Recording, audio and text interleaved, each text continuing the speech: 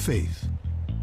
By definition, it's something that is felt with strong conviction without tangible evidence of its existence. Many claim to have it, but how do we attain it? It can't be held. It can't be sold. But it can be passed down. Faith is invaluable to those who feel it. How is it that this belief can unite us regardless of our differences? It's because of conviction, that feeling inside that links so many, from the far corners of the earth to the closest reaches of our neighborhoods. Faith is all around us. Faith springs from a glorious past forward to a promising future. The faith that those who not so quietly defeated rivals and redefined record books would inspire their brethren of today to reach such epic accomplishments. And all along, there are those who cheer. In their minds, they envision. In their hearts, they believe. And because of that, they are simply known as the faithful. Growing up in El Paso, Texas, pretty much everybody's a Cowboy fan. Growing up, I was 16, I went over to my cousin's house and her mom is a big Niners fan. You know, football game was on and I'm like, okay. So I sat there and was watching the game and she was pointing out to me like their quarterback and it happened to be Joe Montana and I was like, who's that guy? Typical girl, like fell in love with the quarterback. So when I did meet Gary, I had asked him, so do you like football? And he was like, yeah. And I was like, oh God, here's another Cowboys fan. He started to tell me, no, I'm a Niners fan. So she didn't believe me. She thought that her parents had told me that she was a Niner fan. And he was like, no, I'm seriously a Niners fan. And so when I asked her, which team do you like? She said, I like the 49ers. And I was like, no, there's no way you like the 49ers. Nobody here likes the 49ers. She couldn't believe it. I had to take her to my house and show her all my knickknacks and my hats and my shirts. He was all freaked out when I told him that we're going to get married now and we're going to have little Niner babies, which now we do, but back then it wasn't so funny. High school sweethearts from the Lone Star State, seemingly cosmically linked not only for their love of the 49ers, but for their disdain for a team that dominates Southern Texas. Mamas, don't let your babies grow up to be cowboys. However, these native Texans would venture west to the arid desert of Arizona, where they still thirsted for their Niners.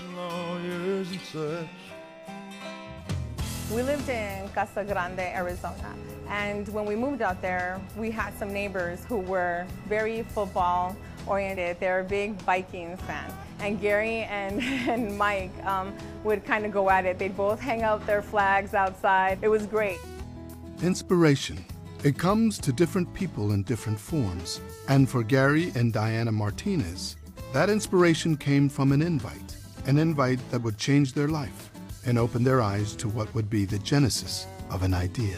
He invited us to go watch the Niner versus the Vikings game. So we ended up coming down to Tempe and we went over to Four Peaks Brewery. And when we went in there, I'm not kidding you, it was a sea of purple. The vibe you got when you walked in there was like awesome. I mean, from the patio all the way inside the bar, nothing but a sea of purple. This is what we wanted, and when we left, I told Mike, I'm so jealous that you guys have a place like this in Arizona, away from Minnesota, and you guys are like one. Just to see it, and I'm thinking to myself, there's got to be something for us. A need for a place that could be called their own. A simple idea, with no simple answers. The startup AZ 49er empire was on the lookout for new members and a watering hole that was empathetic to their cause. And they found just the place, the Native New Yorker, a local establishment in Ahwatukee, Arizona, and it helped catapult the chapter to numbers they had never imagined. We wanted a familiar place to call home and to feel welcome. And being away from home, and in Arizona, we needed to create our own family. Family, a simple word with so many definitions. Definitions that don't necessarily have to do with bloodline as much as a common bond. That bond for many of the AZ 49er empire was created by a move to Arizona and the need for a group that shared each other's faithfulness. Coming down here, being born and raised in San Francisco and being a diehard 49er fan, I used to go to games out there at Candlestick Park. moving to Arizona, it's a little different because it's not really 49er country. So you always look for something to attach to because my roots are always with the 49ers. Obviously, Arizona is not 49er country. Well, getting part of this AZ empire makes me feel like it actually is. Went into a sports bar one day and the Empire was in a room and somebody looked at me, saw me in my jersey.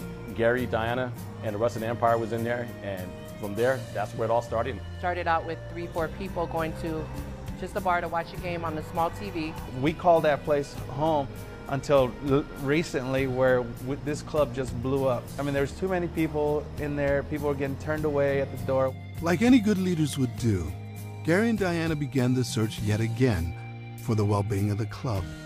Their search might not have turned up any takers, except like the namesake of the team they so dearly loved, they struck gold in the heart of the city. We were out with a friend of ours just having a drink, and we saw the flags outside, and I was excited. I'm like, any bar that has the Niner flags outside deserves our business. So we came in and we're hanging out, and Steven, he tapped me on the shoulder. I see his tattoo, and I just tap her on the shoulder. I'm like, what's up? Like, do you have any idea we're a 49er bar? And I'm like, yeah, I saw the flags, very excited to be here. Like, we couldn't believe that there was Niner flags outside the bar. My whole goal of becoming a 49ers bar was to get you guys to come to Gringo Star and throw the party here, basically. I was like sold.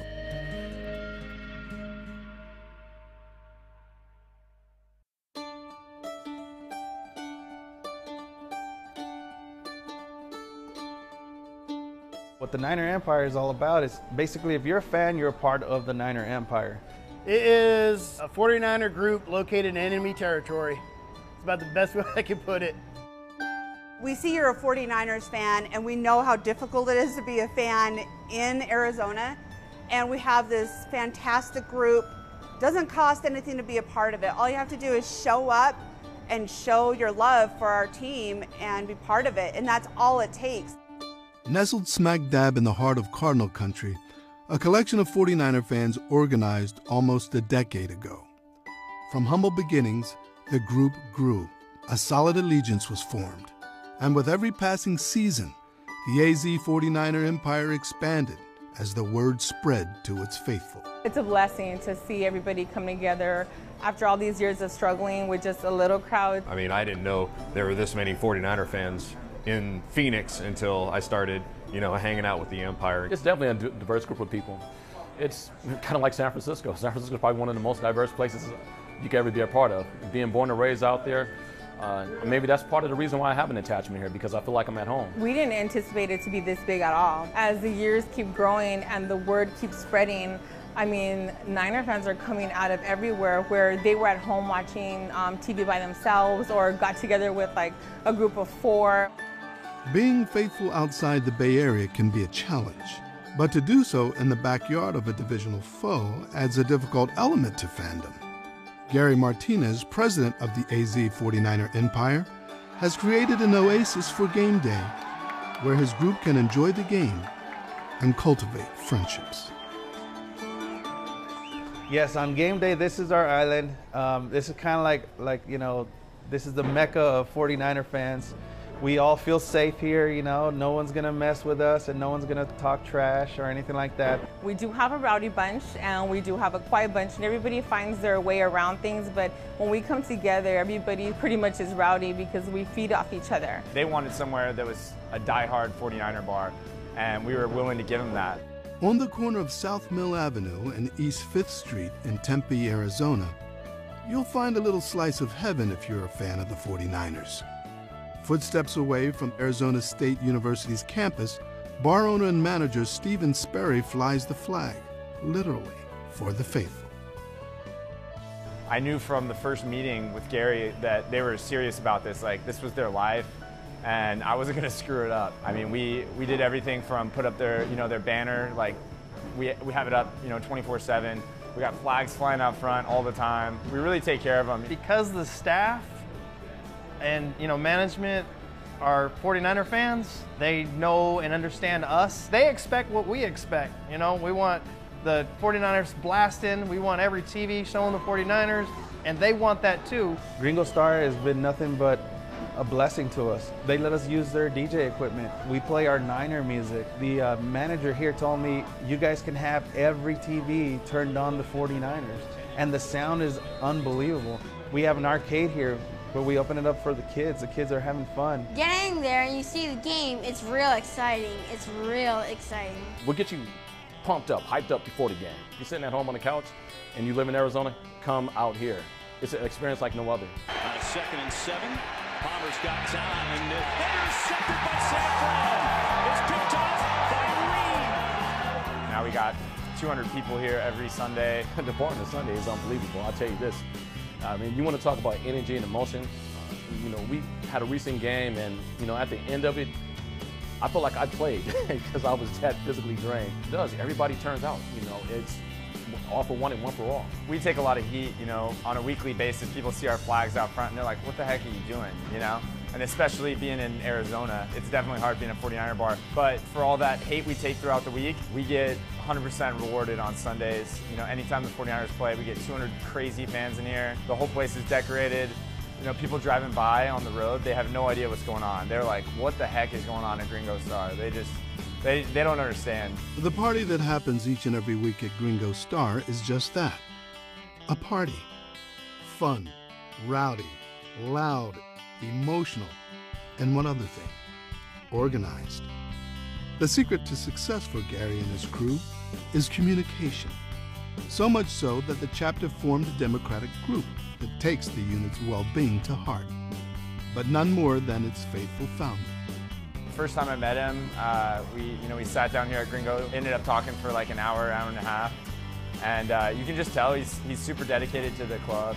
I can't speak for other empires so much because this is the only true one I've been a part of, but I can't imagine anybody that brings it so close together like he does. It takes a lot of work, and I envy the fact that how much time he puts into it. Gary is always striving to create a great atmosphere. He's such a good guy with a good heart. All he wants to do is be the neutral person. He wants everyone to get along and everyone to be happy and having fun. There's a lot of behind the scenes that happen with different people doing different tasks. But when it really comes down to it, Gary does make this group. A lot of people do look up to Gary and they'll say, you know, while you're not there, I'm not sure if I want to be there. He's emotionally attached to the 49ers with a lot of energy. I went to his house and he has memorabilia everywhere. You look around, you would think he's from the Bay Area. He has pictures of the Golden Gate, and he showed a picture of himself back as a little kid in school on a bicycle with a black 49er starter. I had the same coat. I had a gold one, and he has a black one. And I tell you what, if you go to a house right now, he has that same coat hanging in his closet, looking brand new. He takes good care of it. Only time I ever see it out now is that his son wears it, and that coat's a classic. I'm trying to find one right now.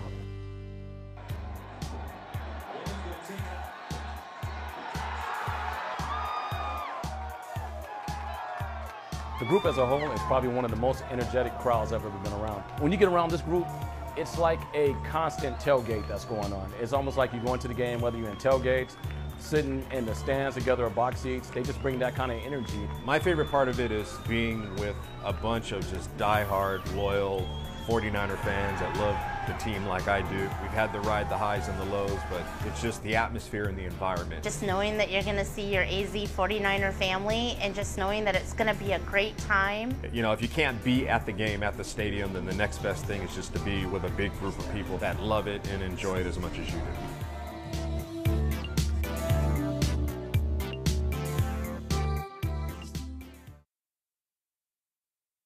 The AZ 49er Empire, it's not only a club, but it is basically people that love the 49ers that live here in Arizona. Just like the 49er organization, they're very, very classy. We treat people here with class and respect. Class and respect. It's not only the foundation of the AZ 49er Empire, founded in 2006 by Gary Martinez, but also the foundation of every good family. A word that's used often but not lightly by those who don the red and gold in the Grand Canyon State. It's like a big family atmosphere. We follow each other on Facebook, events, weddings, births. We all have one thing in common, is the love for the 49ers.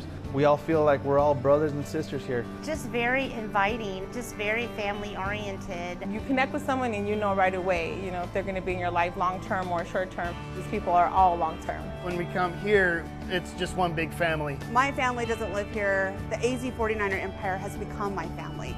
Honestly, that's what keeps us all attached. We all love each other. The team brought us together. We have a thing that we just started last year called the Niners Helping Niners. We need to help our own. We felt since we are a family, we kind of need to take care of our own family here. After successfully creating a community that rallies around their team and professes their faithfulness, Gary and the AZ 49er Empire decided to take it to the next level, focusing on the people in the group. They would choose one person within their family to funnel their love to each year. And although the group knew that it would be successful, they may not have known how personally touching the outcome would be. One of our Niner family members, she was having job issues, so we all thought, well, hey, why not do like a Christmas Angel thing? About a year ago, I was in a car accident. Started going back to work. I missed a lot of work. There was very little money left for Christmas time, and it was really hard on me, and I had mentioned it to one of the girls in the Empire. One day, Gary, his wife, and 2 boys showed up at my door with gift cards and money from the Niner for Niner charity, and they helped me out and made it possible for my kids to have gifts that year and food on the table for Christmas. It was a blessing to just show up there unannounced and just be like, you know, hey, you know, it's not much, but it's something, it'll get you by, and they were just so grateful. Just remember just crying and just going to work with a big smile on my face. And it was a while since I smiled, going through all those months of trying to play catch up with my bills and knowing that I wasn't going to be able to provide for my kids that Christmas. And it was very humbling, you know, to know that there's other people out there that actually care for you. In times of need, comfort isn't always easily found. Such was the case for Mark Sanchez, a devout faithful and member of the AZ 49er Empire. Mark suffered a devastating loss when his 13-year-old daughter and 6 other family members' minivan was struck by a semi-truck that crossed the median. Tragically, all were fatally injured. No words or prayers could replace the hole left in Mark Sanchez's heart. But that didn't stop the group from remaining empathetic, loyal, and most importantly, an outlet for Sanchez in his time of need. July 29th, 2012, I lost my daughter. It was just hard to watch a game after that, you know? Well, for like me and a lot of others, it's what you live and breathe every day. It's not just the season, it's those months waiting for the season. It's the little things like that. Taking solace in numbers, watching a game with friends. Those are the therapeutic things that we often overlook when we think of a football game. Perhaps it's just not wins that can heal a wounded soul. Sometimes it's something even deeper. Yeah, it's good to see a loss too, because it helps. You know, you could sit at home by yourself and see a win, but when you lose, that's when you probably... It's good to look around and see other people wearing a jersey and just not giving up, you know what I mean? It's family.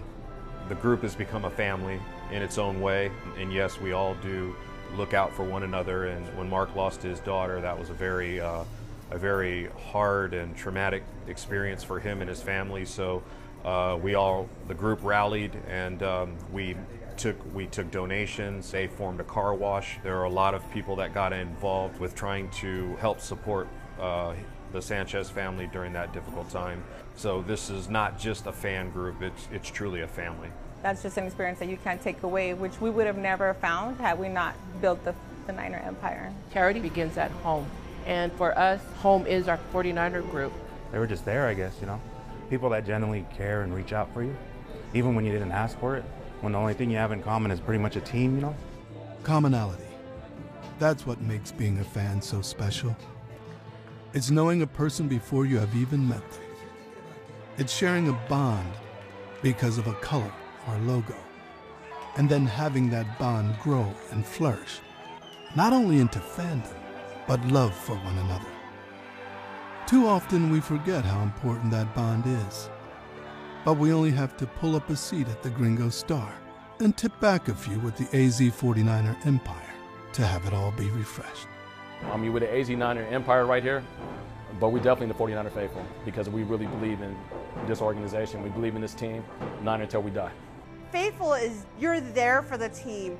Whether win or lose, bad season or good season, you're always there for the team. It doesn't matter. We've had years that were not so great, but we still came. We still rooted for them with all our heart. We still cheered, and we still had a good time because we love the team. We don't love just the wins, we love the team. Being a part of something that you truly believe in. I mean, you got to feel it, live it, and be part of it completely. Can't wait till Sunday because I can't wait to watch my Niners play, and I can't wait to watch the Niners play with these group of people.